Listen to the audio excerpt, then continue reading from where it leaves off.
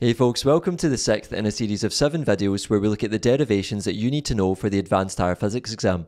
In this video we look at how to derive an expression for lens coating thickness from the waves topic. So let's get going. Now in the waves topic for Advanced Higher we look at something called blooming of lenses, which is an application of interference by division of amplitude. And remember, blooming of lenses involves placing a special coating over a lens in order to ensure maximum light transmission through the lens. And in particular this requires the destructive interference of any reflected light, i.e. cancelling out of particular wavelengths, so that we can ensure maximum light transmission through the lens. So you could be asked to derive an expression for lens coating thickness d, and the equation we want to try and get to is this one here, d equals lambda divided by 4n. So how do we get there? Well, what you want to do is first consider a ray of light moving from a medium of lower refractive index to one of higher refractive index, as shown in this diagram here. So in other words, we're going from a less dense medium into a more dense medium.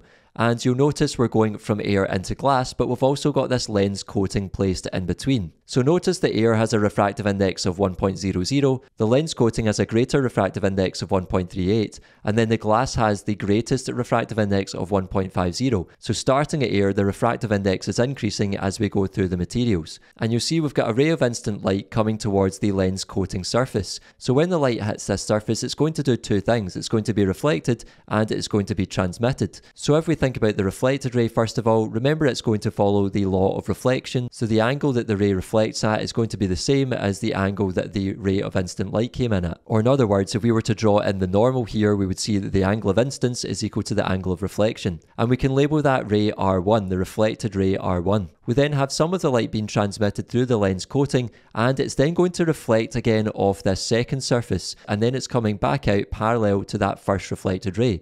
So we can call this one reflected ray R2. And just like some of the light here was transmitted through, we also have some of the light at the second surface being transmitted through, but we don't really need to worry about that in this derivation. We're more interested in the two reflected rays here. So the other thing that was labelled here was the thickness of the lens coating, which is what we're interested in. That's what we are trying to derive an expression for. Now it says here that there's a phase change of pi at both the coating and the glass surface, since the refractive index of the glass is greater than the refractive index of the coating, which is also greater than the refractive index of air. So from the diagram, because our light is being reflected off this first surface, where we're going from a less dense medium into a more dense medium, or one of smaller refractive index into one of higher refractive index, then that means that the light's going to undergo a phase change of pi on reflection there. And we can say the exact same for the light going from a refractive index of 1.38 here into the glass with a refractive index of 1.50. So because again we're going from a smaller refractive index to a bigger refractive index, or from a less dense medium to a more dense medium, then again we get another phase change of pi at this surface. So that means that our reflected rays here both undergo a phase change of pi on reflection. It then says that to produce destructive interference, the coating of thickness d must create an optical path difference between R1 and R2 of half a wavelength. So if we think about the light forming reflected ray R1, it's only travelling from the instant light here to the surface and then back up, whereas this reflected ray R2 is produced from the instant light coming in, travelling down through the lens coating and then back up, and then we've got the exact same distance travelling parallel to R1 there. So we can say that the optical path travelled by R2 is greater than R1, and the difference in the distance travelled by the two rays there is going to be this path difference here. So we can say that this is the optical path difference here, and this optical path difference must be half a cycle or half a wavelength out of phase in order to produce destructive interference between the reflected light. So in order for this reflected light at a particular wavelength to cancel out and therefore ensure maximum light transmission through the lens, these two waves need to be half a wavelength out of phase. So that means we can write this expression here, the optical path difference is equal to lambda over 2, or half a wavelength. But we also have an expression for optical path difference, because we've just said that the optical path difference is this little triangle in here. So because the light has travelled down this distance d through the lens coating and then back up, we can say that it's travelled a distance of 2 times d, but then remember, to get optical path difference, we need to multiply it by the refractive index of that material. So we would have 2 times the n coating times the distance d. So my optical path difference there is 2nd, which we have here. So we can say that the optical path in the coating is equal to 2 times n times d, where d is the lens coating thickness and n is the refractive index of the lens coating, and that means we can replace the optical path difference here to say 2nd is equal to half lambda, or half a wavelength. And therefore, to get an expression for the lens coating thickness d, we can divide both sides by 2n to get d equals lambda over 4n. And that 4 or quarter term arises because we've got a half to begin with,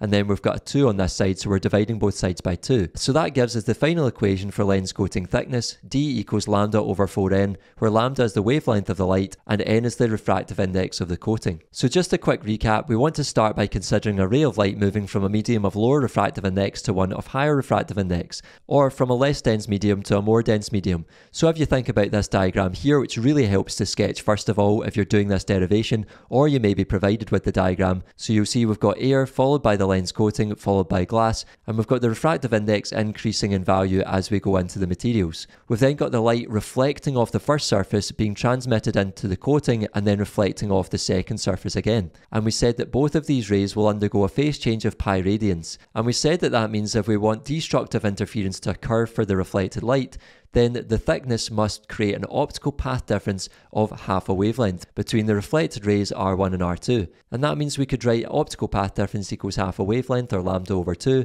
but we also said the optical path difference will be equal to 2 times the refractive index of the coating times the lens coating thickness d, because that's the difference in the distance travelled by the two rays R1 and R2. So we can write 2nd is equal to lambda over 2, and then rearranging for d we get d equals lambda over 4n.